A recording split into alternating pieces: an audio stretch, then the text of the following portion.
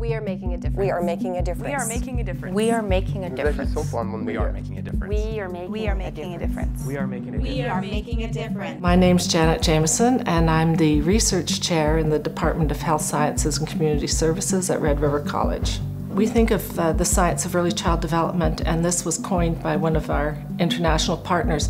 It's the why that helps you do the how so much better.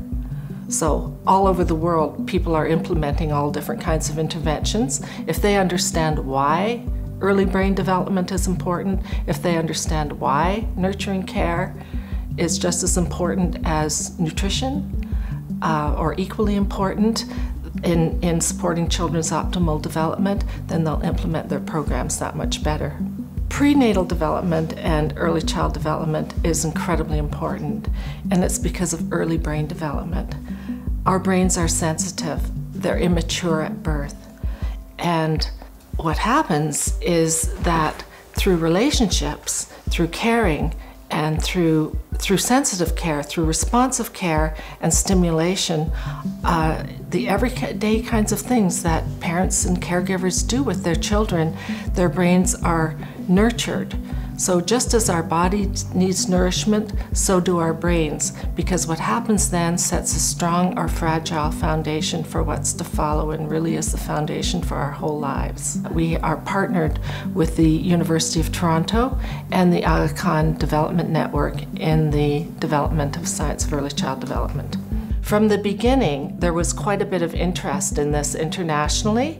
We also knew at the same time, because we were doing other international work, that while it's really difficult to have access to print materials and textbooks and that kind of thing internationally, and they go out of date, the world was becoming wired very quickly. So that's one of the reasons we made this online.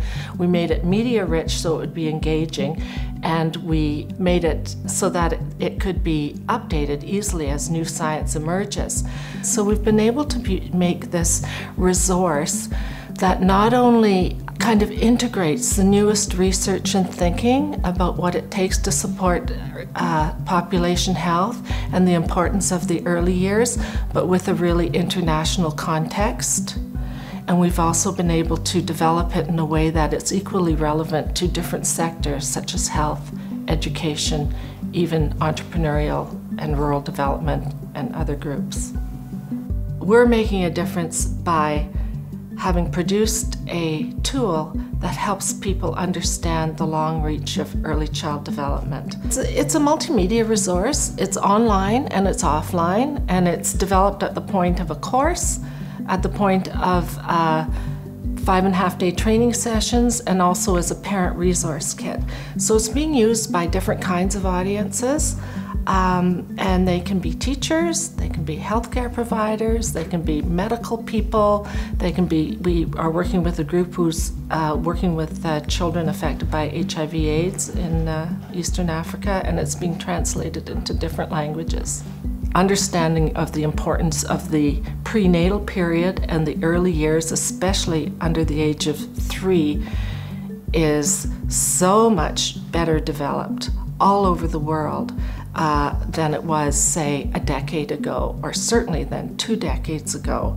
And people are aware that if you really want to support maternal newborn health, you have to think of what happens after birth as well.